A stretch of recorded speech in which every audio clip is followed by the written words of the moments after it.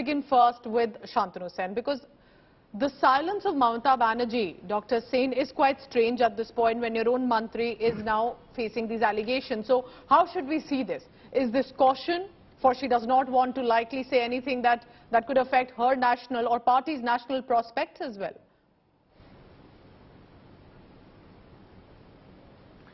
See, first of all, with all humility, I beg to differ with your opinion. Why don't you consider the tweet, the press conference of All India Trinamool Congress is the statement as the statement given by Madam Mamata Banerjee.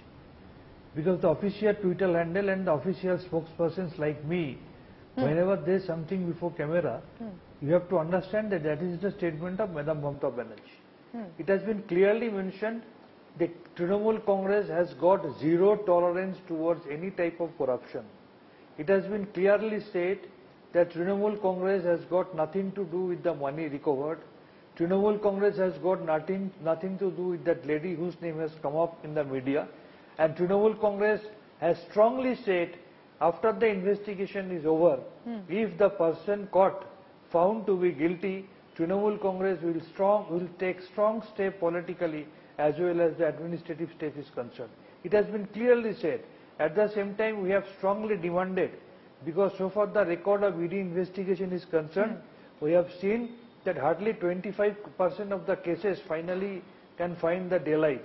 So our demand, this investigation should be completed as early as possible, because the more duration of the investigation, the more chance for the opposition to malign Trinamool Congress leaders and Trinamool Congress government. So our first and foremost submission, appeal, demand, ED should complete the investigation as soon as possible, and if in the investigation anyone is found to be guilty, is proved to be guilty. So you're saying, sir, that there is no reason for her to be silent on this. The party statement is her statement. 100%. Party statement is our statement. Party statement is statement of Madam Mamata Banerjee. Tom Vadakan, because the BJP is giving out these messages that, you know, this woman, Arpita, who's been taken into arrest, that she was not acting out of her own accord, in many ways hinting, because Mamata Banerjee was seen praising her. But right now it is just a raid. What do you say to Dr. Sen saying that we have said that, you know, if it is proven, we'll take action? Why should we jump to any sort of action against their Mantri just because there's been an ED raid and which is not even concluded for now?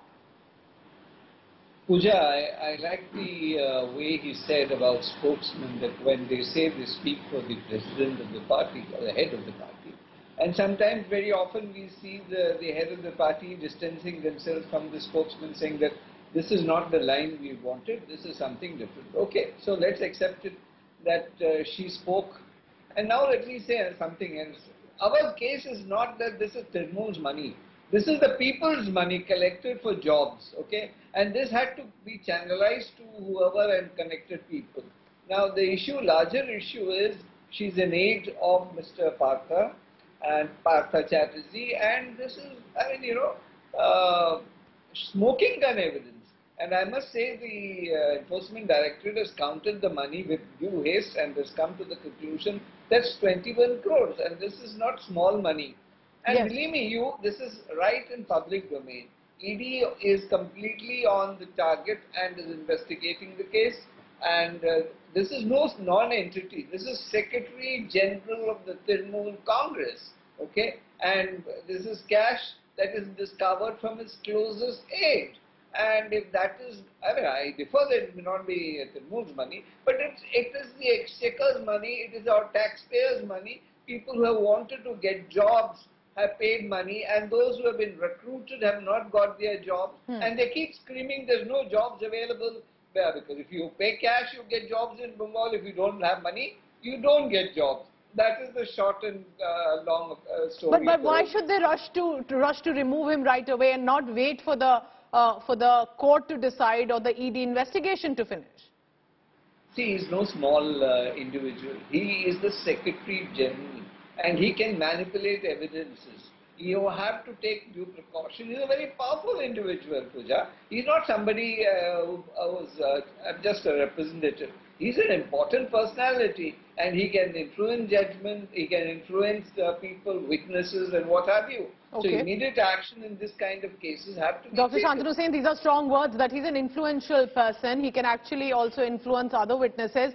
Is this a catch-22 situation for the Trinamool Congress? Because if you remove, it will look like the ED has had a successful mission. They've managed to raid the correct people, the correct mantri.